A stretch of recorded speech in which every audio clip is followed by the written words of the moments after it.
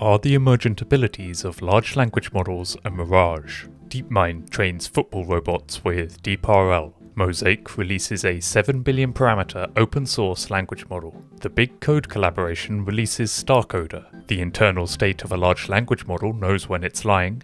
AI-scribed content farms are on the rise. OpenAI releases Shap-E. Researchers have some success decoding thoughts non-invasively. Generative AI boosts customer service agent productivity by 14%. Filtir announces a fact-checking API. Midjourney releases version 5.1, and AI-generated movie trailers continue to improve. Welcome to AI News. Researchers from Stanford ask whether the claimed emergent abilities of large language models are a mirage. Their analysis focuses specifically on sharp and unpredictable changes in model outputs as a function of model scale on specific tasks. Extending observations from the Big Bench paper, they suggest emergent abilities are caused primarily by the researcher choosing a metric that non-linearly or discontinuously deforms per-token error rates. Consequently, emergent abilities may be creations of the researcher's choices, not a fundamental property of the model family on the specific task. Mosaic have released MPT-7B, which they describe as a new standard for open-source, commercially usable LLMs. It costs around $200,000 to train on 1 trillion tokens of text and code in roughly 10 days.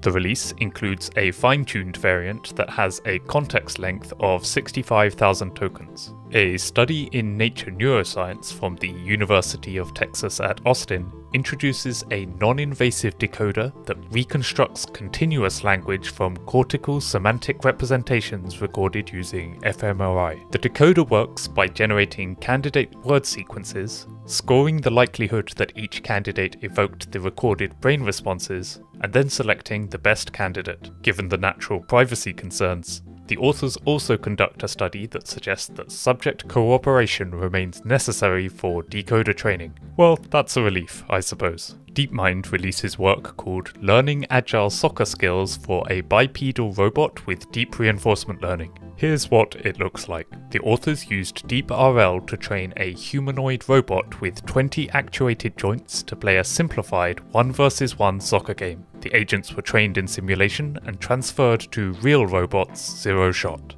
The Big Code collaboration has released StarCoder, a large language model for code that performs strongly on human eval and multilingual code benchmarks. The model is released under an OpenRail license agreement. Recent work from Ariel and CMU suggests that the internal state of a large language model knows when it's lying. The authors propose Sapelma, a method that leverages the hidden activations of an LLM to predict the truthfulness of generated statements. They find that Sapelma outperforms few-shot prompting in detecting whether a statement is true or false, achieving accuracy levels between 60% and 80% on specific topics. Next we have Distilling Step-by-Step, outperforming large language models with less training data and smaller model sizes. The key idea here is to extract LLM rationales obtained through chain-of-thought reasoning as additional supervision for small models. On one benchmark, the authors find that their 770 million T5 model outperforms the 540 billion Palm model using only 80% of available data.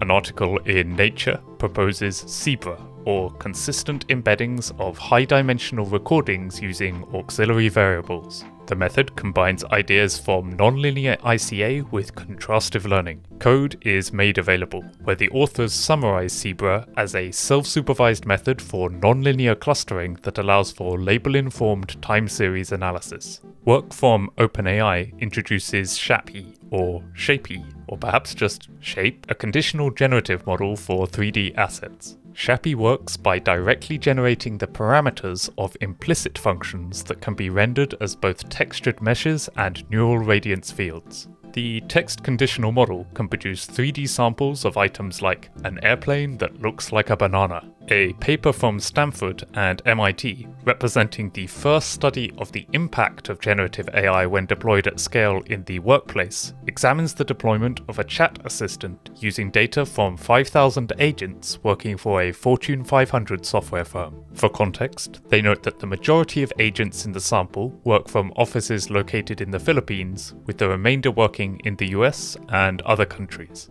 They find that access to AI assistants increases the productivity of agents by 14%, as measured by the number of customer issues they are able to resolve per hour. Interestingly, they find that these gains accrue disproportionately to less experienced and lower skills workers. One last point about this study: the bulk of the deployment took place between November 2020 and February 2021, so the assistance received by the workers would have relied on tooling that is significantly less powerful than models publicly available today. A quick roundup of other news. OpenAI has raised a further $300 million at a valuation close to $30 billion according to TechCrunch.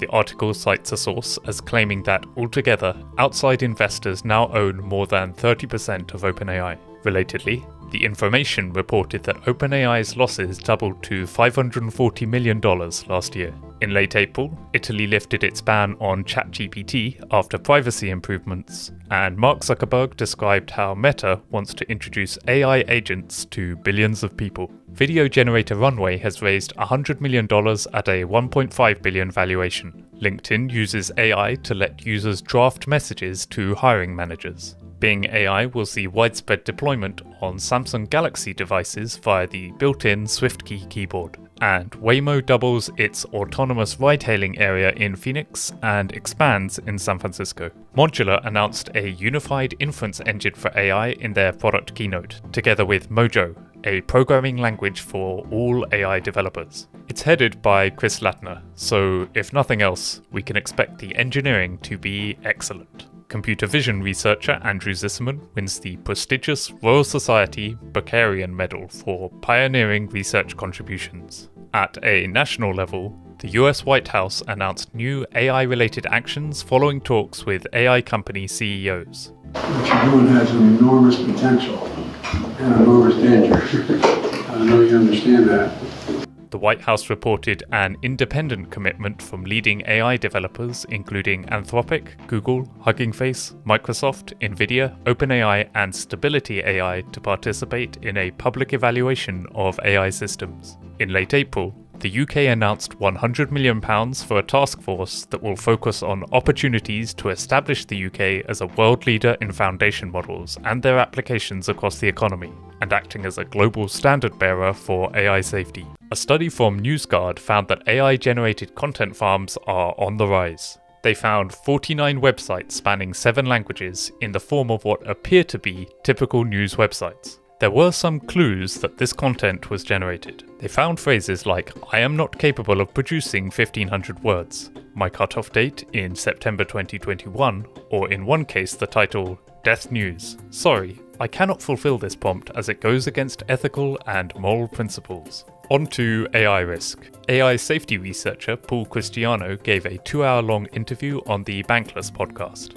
So we're normally not asking does this thing just solve the problem? We're normally asking how long does this thing solve the problem for? This followed up a previous long-form interview with Eliezer Yudkowsky, who assesses the fate of humanity to be in a particularly dire position, and an alternative perspective from Robin Hanson. The interview with Christiano covered his perspective on the challenges of the alignment problem, and why his estimate for the probability of AI takeover currently stands between 10 and 20%. He also remarked that moments after seeing an AI system reach human levels, he would estimate a 50-50 chance of doom, a statement that was covered in the mainstream media. It is my understanding that Christiano has not been working at OpenAI since 2021, so the use of the term ChatGPT creator may be somewhat open to interpretation here. AI pioneer Jeff Hinton spoke with the BBC. In terms of reasoning, it's not as good, but it does already do simple reasoning.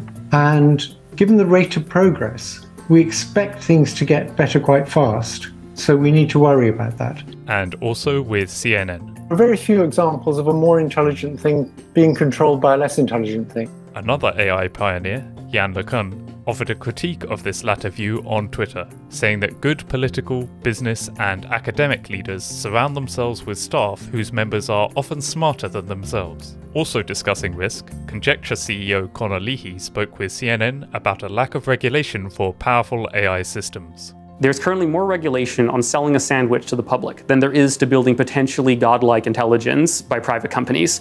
Kelsey Piper has written a post about the costs of caution when it comes to slowing down AI. The piece writes in response to a tweet by Josh Carson in conversation with Gary Marcus about the effects of AI on employment that says, "Raise your hand if you or someone you love has a terminal illness, believes AI has a chance at accelerating medical work exponentially, and doesn't have till Christmas to wait on your make-believe moratorium." Noting that scientific research is limited by human resources at present, Kelsey says that if we could train AI systems powerful enough to automate everything these scientists and engineers do, they could help. Still, she writes, "After considering the benefits, I'm advocating for us to slow down. The risk of a catastrophe there's no recovering from seems too high." Richard No has shared a framework for thinking about AGI called the t-AGI framework, noting that as we get closer to AGI, it becomes less appropriate to treat it as a binary threshold. He defines a system as a t-AGI if, on most cognitive tasks, it beats most human experts who are given time t to perform the task. He suggests existing systems are 1 second AGIs, are close to 1 minute AGIs, and are a couple of years off from 1 year AGIs. Now for a quick roundup of tools. Filtir announces a fact-checking API specifically for AI-generated text. The service provides evidence for claims that it believes can be supported, and highlights claims for which it could not find supporting evidence. I think this service is great, but then I am a member of the Filtir team, so my judgment may not be fully impartial. Midjourney announces version 5.1, highlighting that the system is easier to use with short prompts, has higher coherence, and fewer unwanted borders or text artifacts. Okay, I'll give it a go with Llama's Land at dusk in the year 2030. Pretty wild. A collection of models are released under the name LaMini-LM, a diverse herd of distilled models from large-scale instructions that use GP3.5 Turbo to generate instruction responses. The models are available for non-commercial research use. Next, Microsoft rolls out a preview version of an updated Microsoft Designer tool. Okay, here we go. I'll prompt with a short animation of Samuel Albany explaining a colourful diagram. Okay. I suppose everyone likes colouring pencils. Finally, Charles Romano 123 and others have shown how to create movie trailers, in this case for Scarface 2, with Runway. Here's a preview.